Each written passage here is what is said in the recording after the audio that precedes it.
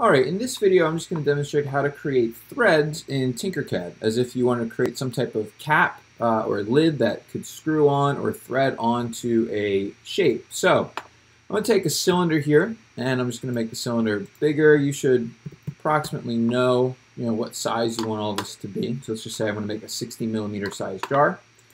And then we're going to hit our basics shapes here, and we're going to go down to the featured shape generators. And one of the featured shapes is the isometric thread. So I'm just going to grab this, and I'm going to drag it to be a little bit larger. And just want to make sure that it fits. So I'm going to make this, let's make this 55 by 55. Okay. And when you click on the threads, you have a lot of settings that you can play with. So you can play with your diameter, right, which would change your overall radius as you want. I'm going to put that back to 55 though. You could also change with your pitch. So that's the actual height and angle and things like that. You could change how many segments you want. I would go 32. That makes it a lot smoother. You can change rotations, right? How many, again, vertically rotations, whatever. I'm going to go with 3.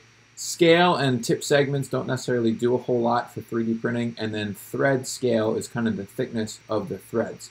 Leave that 1 for this first part here.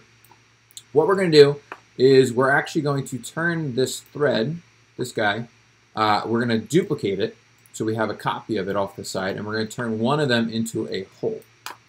Now using the align tool, I'm going to align that thread with my orange cylinder, okay?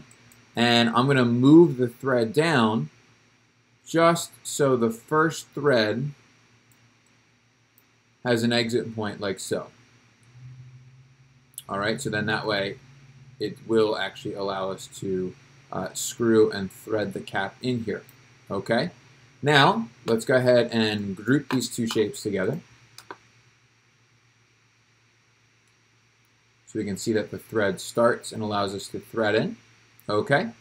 And then for this guy, if I take this, we're going to use the align tool to align our thread together. And I'm going to move this down so my thread lines up with the cut that we made. Okay. And I'm just going to make this orange cylinder transparent so you can see what we got going on here.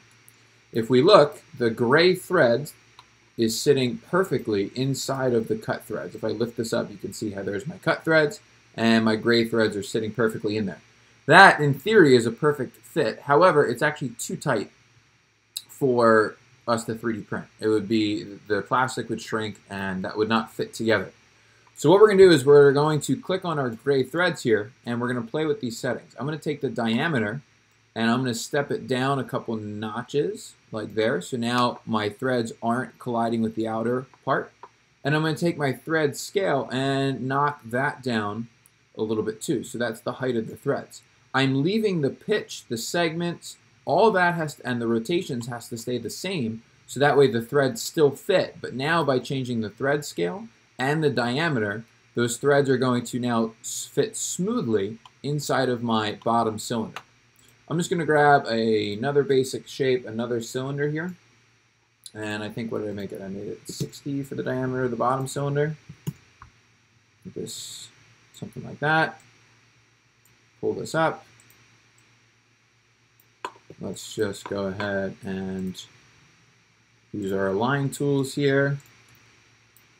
I'm going to take my new lid and mash it so it fits. And I'm going to select, I'm just going to move this guy out of the way, these two guys here, and group them together. Let's change the color and make it transparent. And if I select both of these and align, we should see that our threads line up, mash together, but do not collide.